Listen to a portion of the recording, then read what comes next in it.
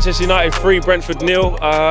Last game at Old Trafford this year. I know you've come all the way from California, so I'm pleased for you on a personal that, you know, Ronaldo scored for you and we got a clean sheet and a win. We haven't seen too much of that at Old Trafford, as you know. Yeah. Sum up the game and sum up the season. It was a bit weird because this is my first ever game at Old Trafford, and it was a weird atmosphere, man. Like, I could see the fans wanted to get behind the players, but at the same time, like, we have a standard to uphold, and we don't want to get into that territory of abandoning that standard, you know, just to back the players.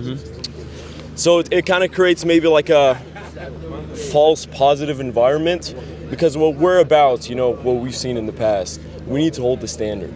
Like, I know it's been bad over the past few seasons, and you know, maybe that's why the standards have been lowered by the coaches and the players coming in, but we need to go back to having those standards. And I feel like Ten Hag is going to come in, give him a couple of years, and I feel like, I don't know, I see something in him that he's gonna be strict. You know, there's gonna be a standard, but he has to be given the resources. Like, he can't just come in and you know, the players are the same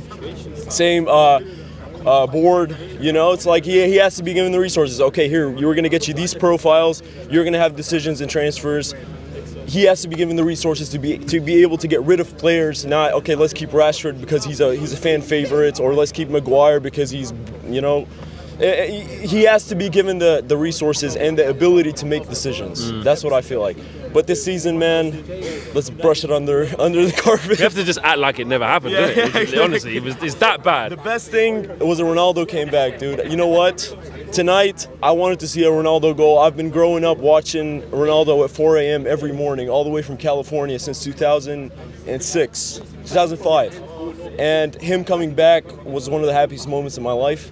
And tonight, when he scored, dude, I couldn't believe it was real, man. Like just being here, surreal feeling. It's really interesting you say that, because sometimes I can take it for granted. You know, a lot of the match-going fans here who get to come every week. Yeah. And sometimes you have to take a step back, and you just made me, you know, kind of remember that I've witnessed him the first time round. If you do take it for granted, witnessing greatness. Exactly. We are literally witnessing greatness. I mean, it's the greatest, in my opinion. You know, you don't witness that longevity that a player has at that level.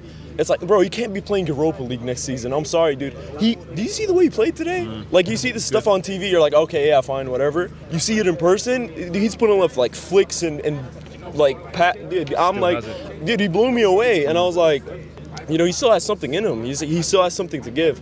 And as you were saying, like, you guys, you know, you go every week, so you're kind of used to this stuff. But, you know, seeing it in person, the stadium's way bigger in person than it is on TV, you know.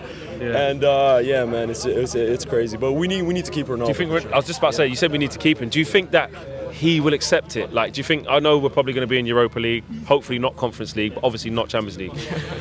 Does Ronaldo say, this ain't for me, I can't be in that league? Or does he say, I've got one more year, there's a new manager coming in, what are my options? What do you think he will be thinking?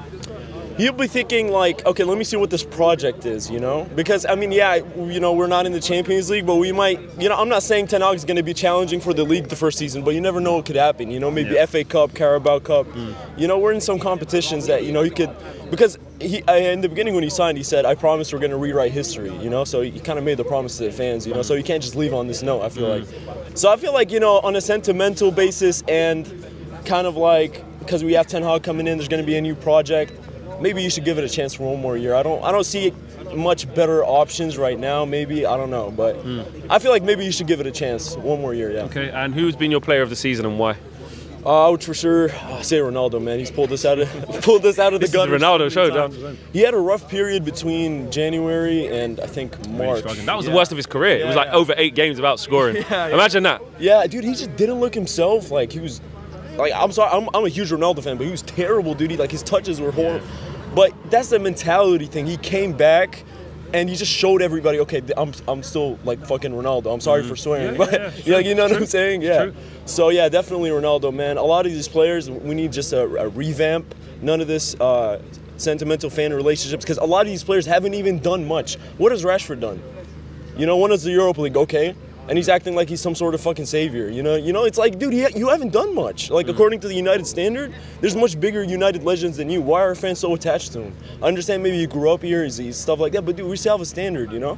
He's not young anymore. What would you do with Rashford in the summer? Would you get hold of him? If you're Ten Hag, would you say, listen, get grounded, here's the new way of playing, this is what I want from you, I'm going to give you a chance? Or would you move him on? Would you loan him out? Would you just sell him? What would you do? Rashford would be a good impact player, I feel like. Maybe an impact player, but starting, like just as the other guy said, being given positions, you know, just being given a starting 11 based on a clause on his contract, you know, he has to earn a spot. I feel like, and he could be a good bench player for us next season. But definitely, Ten Hag needs to be given the resources to be ruthless next season, and we could see ourselves gradually progressing over the coming seasons back to where we deserve to be. Bro, safe trip back to Cali, my friend. Love, bro. Nice one. Thank you. Appreciate that.